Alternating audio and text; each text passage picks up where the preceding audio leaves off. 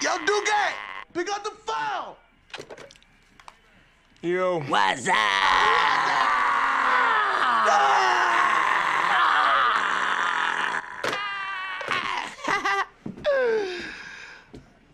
What you doing, son?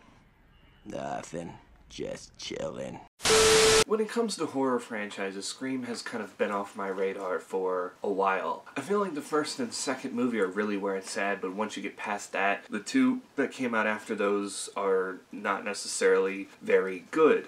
So when I heard that the movie from last year was going to be Scream 5, the 5th installment in the series, I said, oh, okay, so we're just continuing down the road of these movies being terrible. But little did I know that Scream 5 is actually a requel. Oh no! What is a requel, you ask? Well, it's when you reboot a franchise, but also play it off as a sequel to the original movie. Halloween just did this, as you pay attention to the original first movie and the line of 3 movies that just came out to, you know, kind of make a new story out of a franchise that already had a beginning and an end to it. And that's kind of what Scream is doing here. It wants you to ignore the sequels and just pay attention to the original first movie and these new movies coming out, as the 6th installment is already set to be out, well, very soon as of me making this video. What I really liked about it was it really paid homage to what Wes Craven did with the original first movie. I mean, the original movie is based off of actual events that happened, and of course you have these copycat killers who were obsessed with it, and Billy and Stu, who end up, by the end of it, getting, you know, figured out, and they end up dying in the end. My mom and dad are gonna be So I'm like, where can you take this movie then? If this movie is connected to the first one, how are we going to bring it together? What's going to go on here?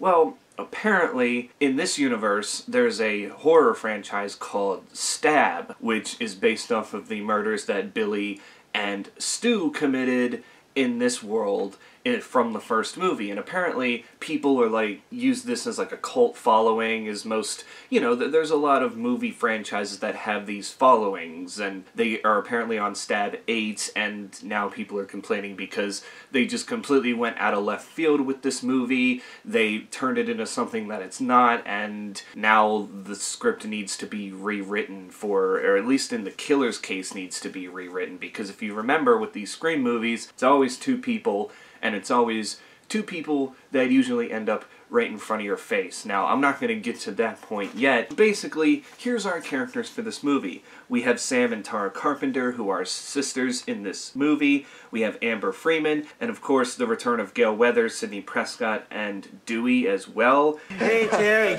smell my finger. Ah, what the hell is that? My ass.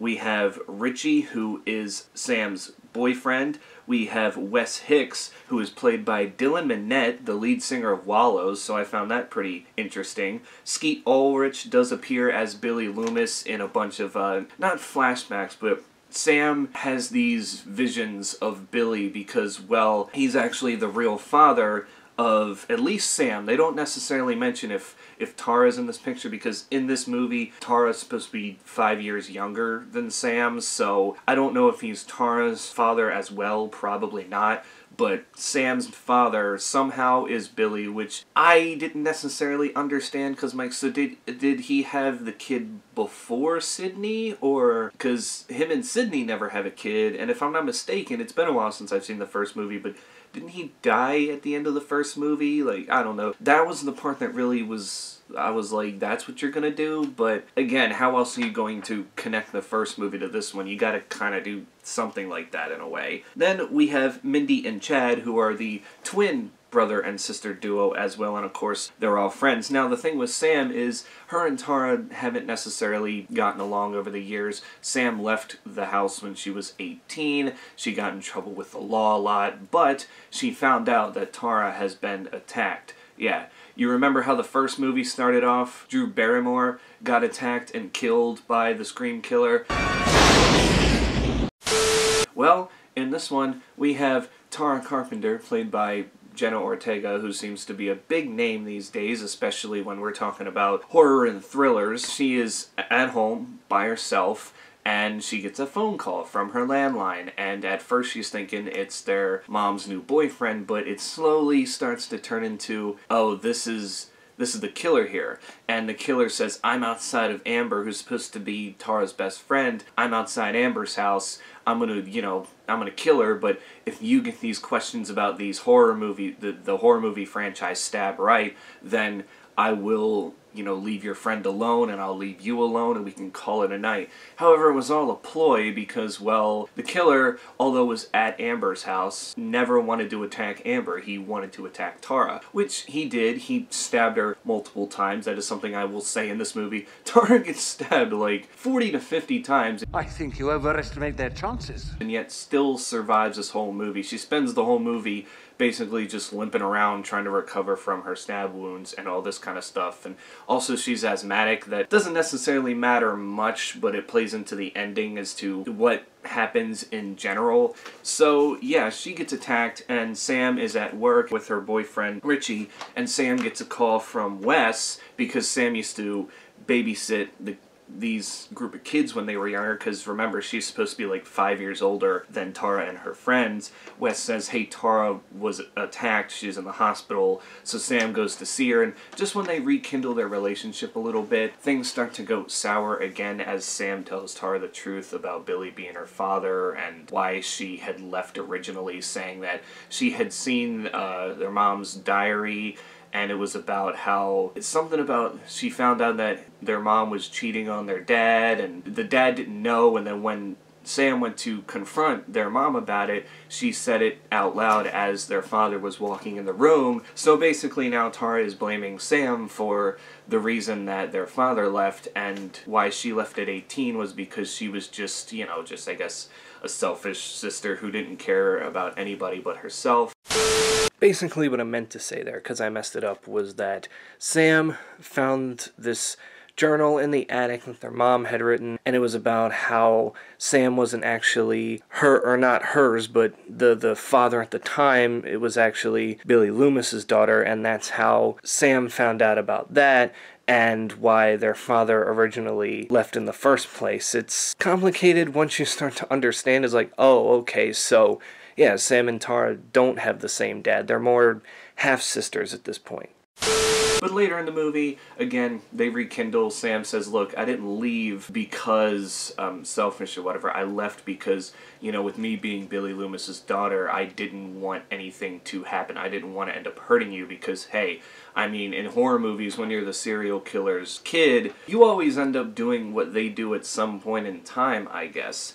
Now, throughout this time, we're trying to figure out who the killer is, and because it's the Ghostface killer, Sam and her boyfriend Richie decide to go to the one man in town they remember being one of the survivors, that being Dewey, played by none other than David Arquette. Now, of course, at this point in time, Dewey is kind of miserable. They forced him to retire from the police force after, I guess, multiple mistakes, and him and Gail Weathers are no longer married. They are divorced, so he just kind of lives alone in a trailer in the middle of nowhere. But after some hesitation, he definitely agrees to go back and help because he wants to get the motherfucker, the Ghostface killer. He wants to show people that he can still be the reliable person that he can be, and of course he just wants all this to be over. He then calls Sidney Prescott from obviously the first movie, and he says, look, don't come here. You're married, you have 2 kids now, and we don't need you to be put in that danger again. And Gail eventually finds out through text from Dewey what's going on. However, with her still doing the whole news reporting thing, she comes back to, I think it was called Woodsboro is where this is supposed to take place, and that's where her and Dewey kind of, reconnect in one way or another, but it never really gets to a point where they fully fall in love with each other again. It kind of does, but it doesn't. So now we have Wes and his mother, who was the sheriff at the time. They're dead, to go along with, well, I know there was a couple of people beforehand, but they didn't really have much to do with the story. There was a guy who was hitting on Mason's girlfriend, and he didn't necessarily like that, so he was kind of like, like, oh, I'll beat you up, but the guy got kicked out anyway, and then the Scream killer ended up killing that guy minutes later, so that guy had nothing to do with anything. I guess it was just because he got in the way. Now this movie is really, really cool because, again, it's similar to the first movie. What I like about it is it's self-aware. It almost acts as a parody of not just itself, but the movie before it and the other movies in this genre that kind of, you know, try to take itself seriously. You know, it's got all the cliches of a slasher film, and I like the fact that it's almost kind of meta in a way because they're talking about this Stab franchise and how it's gone downhill and people are too obsessed with it, when it's like that's exactly how the Scream franchise can go. Even though the Scream franchise doesn't have 8 movies, it's going to be up to 6 very soon. But I just found that kind of funny, considering too, I think in the movie as well, the boyfriend Richie says, yeah, and you know, it really starts to go downhill after 5, which I'm like, huh, 5... This is the 5th Scream movie. Like, it's just interesting how it's so self-aware, and I like movies that are that way because now it gives me a different perspective as to how to watch this movie. Are there moments that are cheesy and predictable? Yeah, but in the end, that's how this is supposed to be. If you're trying to take it as some sort of, you know, horror movie, like serious kind of thing, like a Halloween or whatever, then of course your opinion of it is going to be different from others. But if you're like the others who watch these movies and knows what goes on during these Scream movies, then you know that it's more a parody than it is a horror movie, and that I can appreciate. Duh, I'm stupid!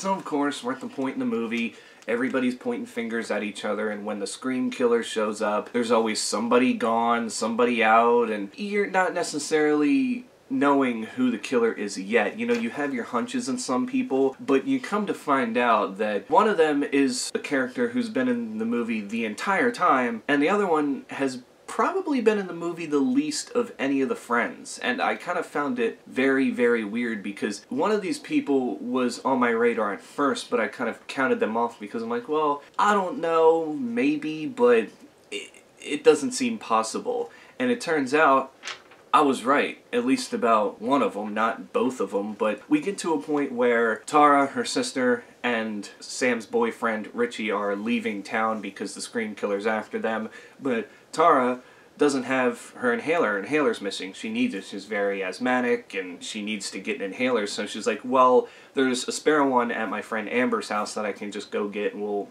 run back in or whatever. This turned out to be a plan by Amber and, get ready for this, Richie, to lure them in the house while Amber is having a party, so that way the killing spree can commence, because, well, Amber and Richie, they're the ones behind this. I can't believe you've done this. Yes, I know, it's kind of out of left field, but again, Amber you barely see in the movie, and Richie you've seen in the movie basically the whole entire time.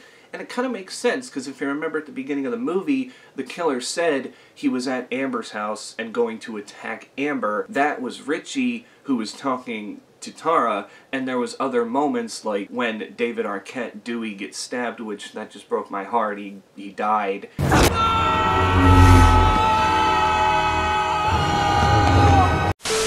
That was Amber who had stabbed him, because at the time Richie was with Sam and Tara because Sam supposedly texted him that Tara was in trouble at the hospital by herself, he needed to go check on her. But really he had probably been there the whole time planning this out with Amber, because when Amber goes and grabs him and attacks him, she doesn't like stab him or anything, she just kind of like hits him and throws him out of the way, which that should have been a red flag right there, that maybe it's Richie and somebody else, because why would the, you know, Ghostface killer, who basically anybody he sees he just like stabs or slices their throat or whatever, why would he just kind of like elbow Richie and toss him to the side and not even kill him? Like, it didn't make much sense to me to begin with, but it never popped into my head like, oh, I'm stupid! That's why Richie didn't die. He gets shot and stabbed in the movie. There's a lot of shooting and stabbing going on in the movie, considering too at the end of the movie, both Gale Weathers and Sydney and Sam,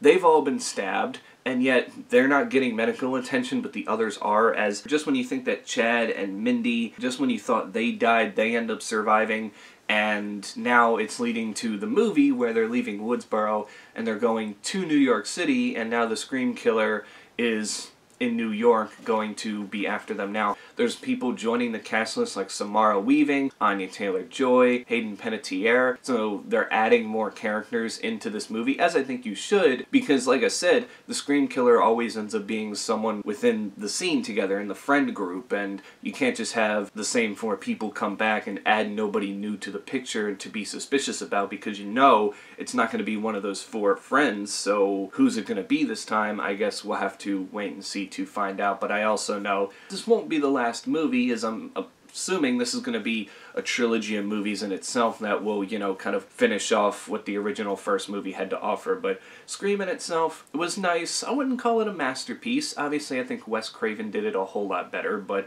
it definitely pays homage to Wes Craven's vision for the first movie, the original that he did, and he was just a masterpiece with a lot of stuff. He was always able to make characters, these killers, so scary, but at the same point in time, like when you look at Freddy Krueger and the Ghostface killer, yeah, they're scary, but they always seem like they're just so, how do I put this, quick-witted, and they always are just throwing around insults and whatever, so it makes it even funnier, because Nightmare on Elm Street's not necessarily supposed to be a parody, but Freddy Krueger makes it funny. But with Scream, you're getting a horror movie, but also a parody, so of course you gotta make it a little bit intentionally hilarious at one point or another. But I would definitely recommend a watch, and I only watched this just because I was interested to see how they were going to toss the Ghostface killer into New York City, and I said, well, if I don't watch this new movie, then I'm going to have no idea what's going on in the next installment when I end up seeing it. So I had to cave and I had to watch it because, again, I hadn't cared about the Scream series for a while, and I hope the 6th movie can do something even better to continue to add on to the story. I hope it keeps its parody aspect, but at the same point in time, I feel like it needs to change other than just, oh, we're going from here to here. It needs to, you know, do something different with the story, but continue on from Sam's story about being Billy's dad, as she does end up stabbing the shit out of Richie at the end of the movie because she says, hey, don't fuck with a serial killer's daughter because, well, you're just gonna end up getting the shit stabbed out of you. So she kind of did, you know, do the whole serial killer thing, but it was more in self-defense, so when she's doing it, you're like, oh, okay, you go. Like, you go, girl. I have no problem with you doing it like this because you're getting attacked, so attack him back, finish it off. And that's exactly what she did. I'd really like to hear your thoughts on the movie, though, in the comments down below. But until then, stay safe out there, and I will catch you all in the next one.